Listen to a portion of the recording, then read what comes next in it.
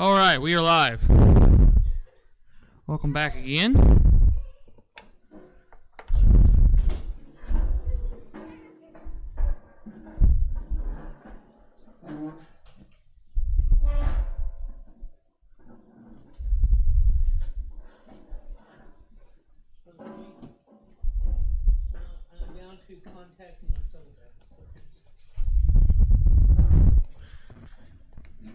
All right, what did we study about last week in Psalms chapter 7? Psalms chapter 7.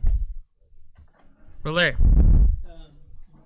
David was praying that he'd be delivered from his enemies, and at the end of that part of it, he said Selah, which I've heard that's translated, think about that, or amen. Yes, it's more also of a musical refrain. It is.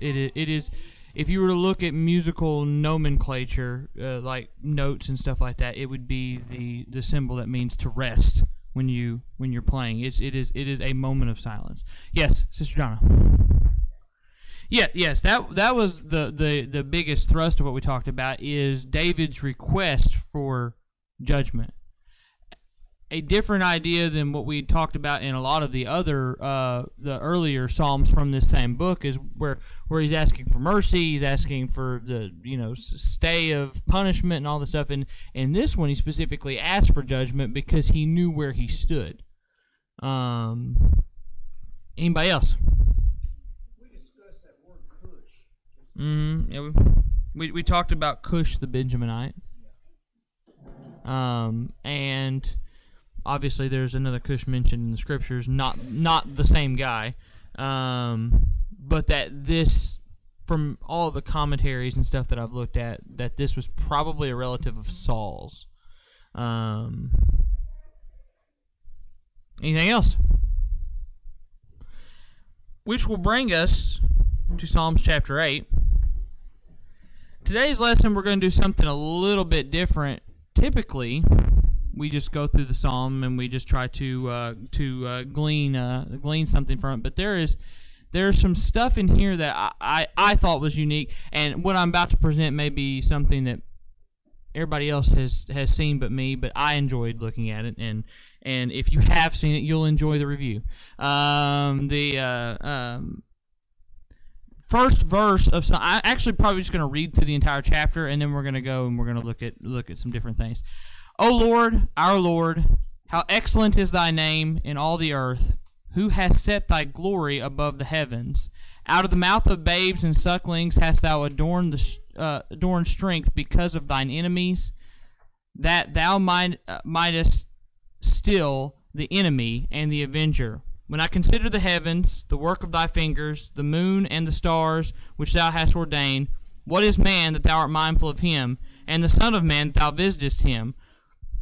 For thou hast made him a little lower than the angels, and hast crowned him with glory and honor. Thou hast made him to have dominion over the works of thy hands. Thou hast put all things under his feet, all sheep and oxen, yea, and beasts of the field, the fowl of the air, and the fish of the sea, and whatsoever passeth through the paths of the sea. O Lord, our Lord, how excellent is thy name in all the earth.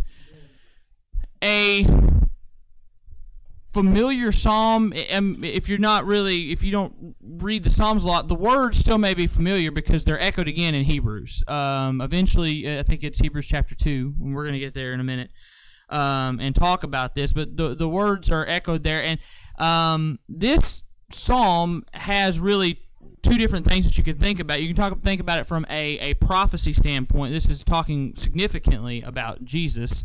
And then we can also look at it as a study in what we lost as humanity whenever we fell in Eden. Now, if you ask anybody, when Adam sinned, when Eve sinned in the garden, what did we lose? And a lot of people would come up with a lot of different things. Probably the highest would be our perfection, our soul. We gained, if you want to call this a gain, we gained a sin nature. We gained a fallen nature. But what else did we lose outside of that? And I think this psalm actually addresses something unique that I always had just kind of read past in a lot of different places. And I want to look at all of this today. And we'll probably just blast right through this and be done early, but maybe then you can get a nice Sunday evening nap. Let's go to Genesis chapter 1 real quick. Genesis chapter 1.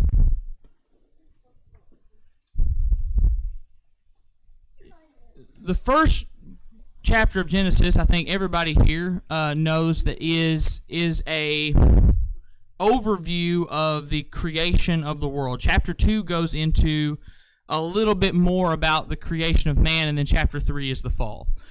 At the end of chapter 1, and where we're ultimately going to pick up our reading in verse 26, we finally get to God's creation of man, of mankind. And God said, "Let us make man in our image, after our likeness, and let them have dominion over the fish of the sea, and over the fowl of the air, and over the cattle, and over all the earth, and over every creeping thing that creepeth upon the earth." So God created man in his own image. So in the image, in his own image, in the image of God created he him, male and female created he them. And God blessed them and said unto them, "Be fruitful, and multiply, and replenish the earth, and subdue it, and have dominion over the fish of the sea, and over the fowl of the air, and over every living thing that moveth upon the earth." And God said, "Behold, I have given you every herb bearing seed which is upon the face of the earth, and every tree in which is the fruit of a tree, yielding seed. To you it shall be for meat, and to every beast of the earth, and to every fowl of the air, and to everything that creepeth upon the earth, wherein there is life, I have given every green herb for meat." And it was so. And God saw everything that he had made, and behold, it was very good. And the evening and the morning were the sixth day. Now, a lot of people like to talk about man as the crowning jewel of creation, but really, man was who the other 5 days of creation was for. We weren't just another byproduct of God's infinite creativity. We were who he designed it all for in the first place. Eden specifically, and if you read chapter 2, and we're not going to read that, but if you read chapter 2, Eden specifically was a perfect place for God to commune with his perfect creation, with the person that he made it for. It was infinitely perfect. And I've said this many times, the entire scripture from the fall, Genesis chapter 3, all the way till you get to Revelation chapter 22, is the Lord correcting man's mistake to return us to Eden. This is where he designed us to be, in perfect accord, and able to walk literally physically with the Lord our God in a perfect place. Now, in addition to this, and this is why I also say that we're not the crowning jewel of creation, because if you place us, I mean, he did create us, don't get me wrong as I say this, but if you place us along with the other creations, you come to a place where you might start prey victim to some of the scientific ideology that comes with evolution and that type, where we are equal with animals instead of being above them. Specifically here, if you look at verse 26, he says, "Let them have dominion over the fish of the sea, and over the fowl of the air, and over the cattle, and over all the earth, and over every creeping thing that creepeth upon the earth." We are given to be the caretakers of the planet. But we lost this. And this is an idea that I had never quite thought about before, but we gave this up. Now let's move to chapter 3 very quickly, and we're going to read a good section of chapter 3. "Now the serpent was more subtle than any beast of the field which the Lord God hath made. And he said unto the woman, Yea, hath God said, You shall not eat of every tree of the garden." Now, I am fully aware, and me and Jared actually had this conversation about, 3 weeks ago, about the devil in the garden. It is definitely alluded to in scriptures, if not outright said, that Satan was speaking through the serpent. But the serpent was an animal, nonetheless. Doesn't matter who was behind it, the serpent was the creature that in the first chapter of Genesis, we had dominion over. He approaches Eve and he says, and I'm going to paraphrase a lot of this chapter because I don't want us to get bogged down in stuff that we've already read. We'll get to some of it in a minute. But the serpent basically offers this idea that God didn't want us to eat of the tree of knowledge of good and evil because in the day that you do, your eyes will be open and you'll be like God, which wasn't untrue. That was not an untrue statement. See, the devil offered a temptation with a modicum of truth in it. Now, what Eve did not realize is this temptation is mirrored very close in the New Testament. This temptation is the devil attempting to usurp power given to man. We're going to see where else he tries to do this because the devil wants to leapfrog his way to the top. Now, he's doing this through the serpent, and the woman said, well, we're gonna skip that. Let's see.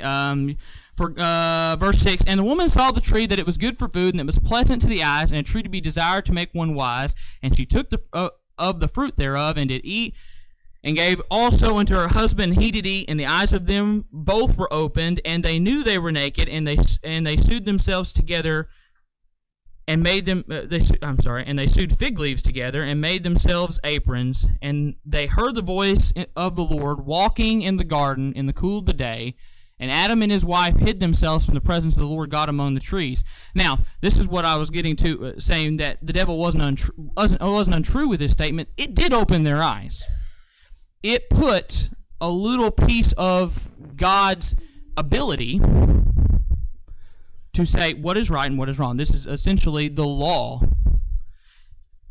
Adam and Eve were not guilty. Were actually the only human beings ever to exist to be not guilty of sins they were actively committing. We're not supposed to be naked. We're not supposed to be just running around in the woods like apes with no clothes on and no care of whether we'll ever find a stitch of clothing. But Adam and Eve were able to do it. Why? Because they legitimately did not know any better, and God had seen fit for them to exist like this. God had seen fit. We're not gonna worry about it. But the minute they did, they became aware of their condition. They became aware of all the factors that played into this thing. And that's why also I think one of the big things that we're forever, nobody is not guilty of the law. Because all of us know, if you look at every single culture, you can look at even some of the worst ones out there. If you steal something, there's punishment for it. Why? Because everybody knows it's wrong on a very base and fundamental level to take something that someone else has. It's wrong. And why is that? That's not because everybody is handed a copy of the Bible or the Ten Commandments and says, hey, thou shalt not steal. No, that's just because we know intrinsically, and that's this. That is the tree of knowledge of good and evil. And so by that, a lot of our moral laws, man's laws, seek to rectify what we can't control within ourselves. Moving on. And the Lord God called unto Adam and said, where art thou? And he said, I heard thy voice in the garden, and I was afraid because I was naked, and I hid myself. And he said, who has told thee thou wast naked? And hast thou eat of the tree whereof I commanded thee that thou shouldest not eat? God says, who told you weren't naked? He doesn't address the conundrum of who is at fault. He said, who told you was naked? And did you eat of the fruit? It was Adam's fault. No matter who was involved, and we're fixing to get to man's favorite game that he loves to play, and that's the blame game. It's not my fault, it's Eve's fault. And Eve says it's not my fault, it is the serpent's fault. Now, the big thing I want to pull away from this whole thing, and you can go and read the rest of the chapter yourself. I'm sure everybody here has a dozen times, and you know how this ends. God punishes every party that is involved with this transaction in kind. Of the serpent, he is basically to go upon his belly for the rest of his days. Of the woman, pain and childbearing. Every horrible, horrible moment, and I've stood by my wife through two of them, every horrible moment of childbearing is based directly on your mother Eve. Sorry, that's how it is. And for man, curse the ground. Nothing that we do, I can work my hands raw cutting hair, and it doesn't matter how hard I do it, it's never going to yield to me everything that I need. It's impossible. Every farmer that's ever tilled the ground, your crops are never going to grow to the fullest of their intent, and it's ingrained in the fabric of the universe now. It's literally a law of nature, is that you're just not going to get back the work that you put back into it. Now, in all of this, though, Adam and Eve submitted to the one thing that they had dominion over, which is what? A snake. They submitted to the idea from this serpent, and I believe that they gave up their dominion over the garden. How do I know this? Because if we go, let's jump over to, I forget where I wrote it now, Luke. Let's go to the temptation of Christ. And this is where I said that it was kind of mirrored. This temptation in the garden is kind of mirrored again in the New Testament. Let's go to Luke chapter 4, the temptation of Christ, one of the more famous passages of Scripture, where the devil is actually having an actual discourse with Christ. And we're going to go to verse 5. He's already offered him the bread. Turn the stones into bread, and it'll be, they'll be, and you can eat. And the Lord said, "It is written that man should not live by bread alone, but every word of God." Verse 5 says, "And the devil taketh him up unto an high mountain, and shewed him all the kingdoms of the world in a moment of time. And he said unto him, All this power will I give thee, and the glory for them, for that is delivered unto me, and to whosoever I will give it." Now, where did the devil get this power? The devil stole it. See, this power is a Greek word in the New Testament, the dominion from the Old Testament, but both carry the word of authority. When we fell, we gave up our authority. It is within the devil's complete ability to do everything he says here. Again, mirroring the exact temptation that Adam had in everything he's saying is correct. I had the power. It was give to me, and I can give it up to whoever I will. But what is the cost here? Now, the devil is trying to perform, again, like I said, a little leapfrog here. He wants to go from just having dominion over what man was given to dominion over everything that God has. See, with Jesus Christ having God, being God, having that part of him in there, he had it was, I mean, if you look, all things were made by him. Without anything was made that was not made. Everything, the very fabric of reality, was the power that Jesus held. Now, if Jesus had submitted the way that we had, this would have been the devil's direct fast track to godhood, to literally the one thing that he's always coveted. Because through submission, through saying, yes, you are, but this was an easy road. This was an easy road. And Jesus completely rejects this. If we read on, it says, and if that will worship me, all shall be thine. And Jesus answered and said to him, Get thee behind me, Satan, for it is written, Thou shalt worship the Lord thy God, and him only shalt thou serve. Now, the devil does not get his due. This was an opportunity for the Lord to basically gain back one of the things that he gets. Now, I want to go. Jesus was going to regain that everything which man had lost. Right. One of his, among the numerous missions and prophecies and everything that Jesus has accomplished with his perfect life here on the earth, with the salvation of his people, with the completion of the law in a perfect and mighty fashion, with everything he did, regaining the dominion from Satan was one of the things that he could do. How do I know this? Well, if you look at this power, if you look at this verse here, and then we go over to where did I write it down at? Let's go to let's read Hebrews real quick, and this is the verse Hebrews chapter 2. Got ahead of my notes a little bit here, but let's make sure that we hit all the finer points here. Hebrews chapter 2 in verse 6. But one, no, verse 2, chapter 2, verse 6. But one in a certain place testifying, saying, What is man, that thou art mindful of him, or the son of man, that thou visitest him? This is from Psalms. Thou hast made him a little lower than the angels, and hast crowned him with glory and honor, and didst set him over the works of thy hands. Thou hast put all things in subjection under his feet, for in that he putteth all subjection under him, he left nothing that is put under him. But now we see him, not yet all things put under him, but we see Jesus, who was made a little lower than the angels for the suffering of death, crowned with glory and honor, that by the grace of God he should taste death for every man. For it became him for whom are all things, and by whom are all things, in bringing many sons unto glory, and to make the captain of their salvation perfect through their suffering. So Jesus went back. See, if you look at Psalms, we don't really hold that. If you read it in the context of it's man that he's talking about there, we don't hold everything it does. But Jesus went back, and it's prophecy. He went back and he fulfilled all that. And what did he get in return? Let's go to Matthew chapter 28, and this is the clincher on the regaining of man's or of his dominion. Matthew chapter 28.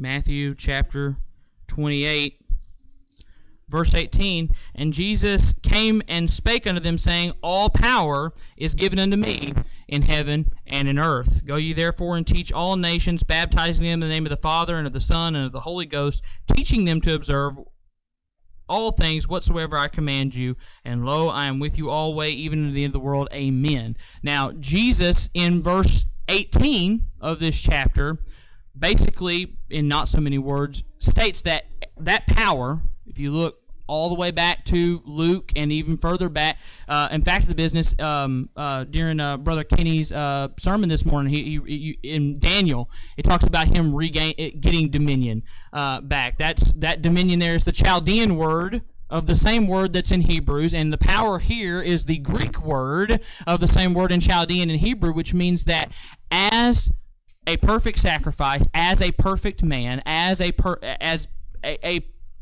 the only perfect human being, he not only regained your soul and my soul, he not only paid the price for sin, he not only conquered death and hell and the grave, he also re-wrested control back of everything that we lost, which is the dominion that man was supposed to give him. That actually rests with God now. Now, can we gain that? I think that's why through faith it says that you can move mountains. Right. Where does that come from? That doesn't come from you. Exactly. That comes from your faith in someone who can move them. Right. And why can he? Because the devil doesn't own that anymore. Amen. He wrested that back from him. Now, it was a tougher path. If you look at Luke, and he was offering an easy road for him to take. You can do most of what you want to do if you just kneel. It's the same thing that he offered Adam and Eve in Eden. Do you want to be like God? You won't die right away. It's not perfect, but it's close enough. Yeah. And for Adam and Eve, fallible human creatures, close enough was close enough. Right. And we gave it all up. Now, Jesus, he re-wrested control. So when we and I think we've been talking a lot about faith in this classroom, especially since we started studying Psalms. We talk about faith. We talk about living faith, the faith to just trust God to do the things that he says that he's going to do, the things that he's promised, that he said we're not going to go hungry. He says you're always going to have everything you need. Right. Not everything you want, everything you need. Why are we so hesitant to give that. You literally trust Him with the only one part of you, and I've said this many occasions.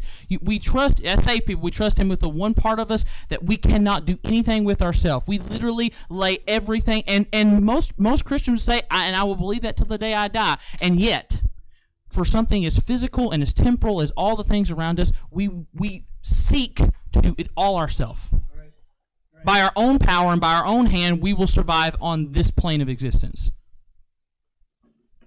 When He literally did all the work, where just simple faith in Him takes care of not only spiritual things, it will take care of physical things. Because He paid that price. Jesus' death wrested back so much of what we lost in Eden. And honestly, his completed work there is the final step. We're only just got time before everything rewraps back up. Look at the new heaven and new earth coming down. Well, we will achieve Eden again, and Jesus did all the work there. But we just got to put faith in that. We have to trust that when things are looking bleak on the monetary front, Jesus got that. He does have it. I always like the was it George Mueller, and the story about the orphanage and him praying over an empty table. That takes a lot of faith to say, I trust God enough that I'm going to say grace over food we don't have yet, because I know the Lord will provide it. Right. And He has the power to do it. He got it back. I know a shorter lesson and a little bit different thought. Are there any questions, comments, concerns, beratement? Yes, yeah. When he talks about in the temptation in the garden, Mm-hmm. thou shalt be as gods, knowing good from evil. That word knowing kind of carries with it the idea of having the ability to not only discern, but to decide. Mm-hmm. And Satan's temptation was to give Adam and Eve autonomous dominion. In other words, to give them the ability to have dominion apart from the authority of God. See, God's given us a law. That's the value of the Old Testament law. It tells us exactly how to exercise dominion in society. Mm-hmm. And we as believers, we're to seek to govern our lives, our families, and then it spreads out to our communities, our churches, in accordance with that law. But Satan's temptation is, oh no, you don't need God's authority. You don't need God's law. You can create your own law. Yeah. And that is the sin of mankind. Yeah. Is trying to live their life, to govern their life apart from the authority of God. Yep. And that's what Jesus Christ restores. When Yep. He saves us and He gives us the Holy Spirit and He writes the law upon the tables of our heart. And then we exercise dominion in accordance with His law. I love that lesson. Yeah. It's so helpful. It's an interesting and like I said, I'm sure it's no revelation to everybody, but I'd never thought about it in that sequential order that Jesus regained back that aspect of of things that we lost there. So much in the fall that we don't take account for. Yes, Brother Jarrett. Back up your point about man knows right or wrong with fault rates in Romans 2:14.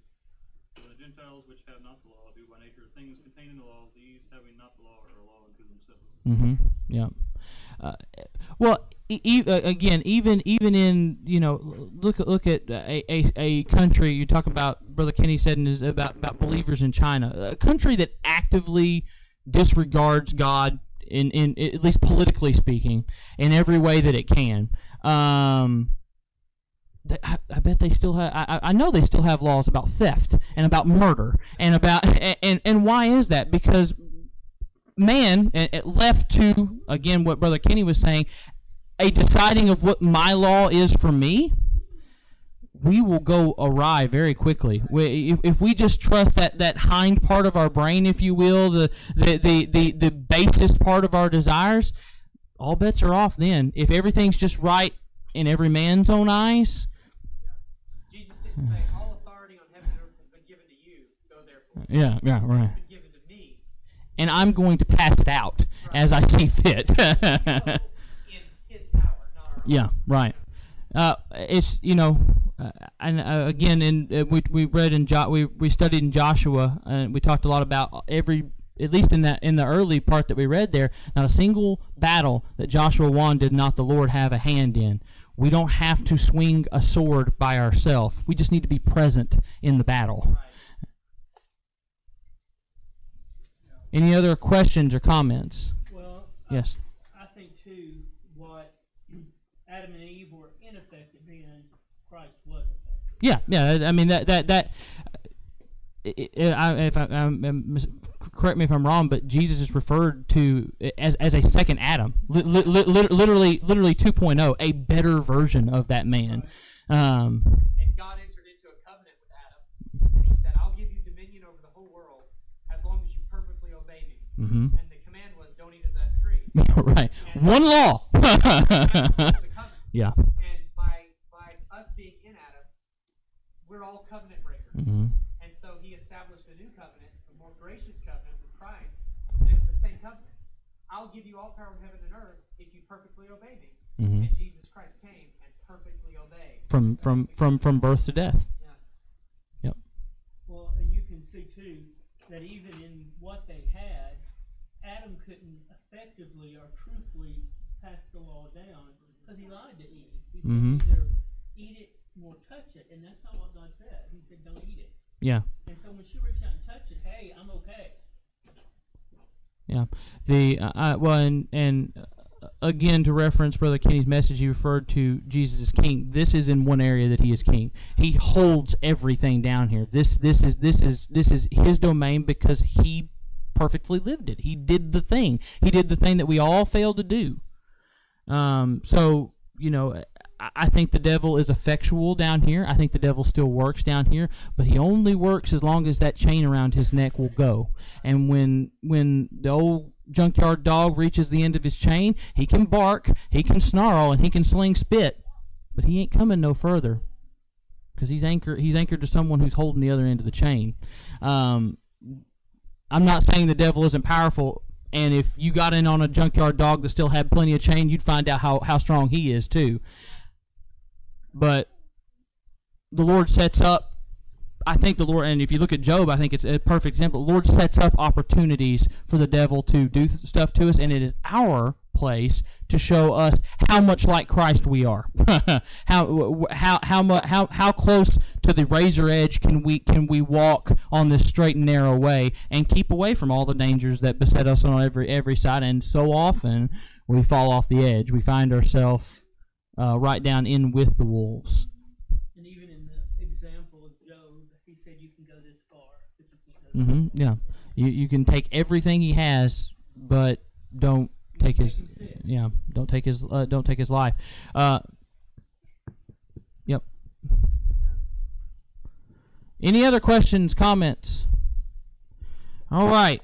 We will continue our study in Psalms next week. Psalms chapter 9. Everybody be prepared for Brother Jarrett's class on Tuesday evening. Be studied. Be vigilant. I'm sure he'll come with some hard questions and yes, thought-provoking commentary. If there's no other questions or comments, we will be dismissed. You all have a great week. Thank you.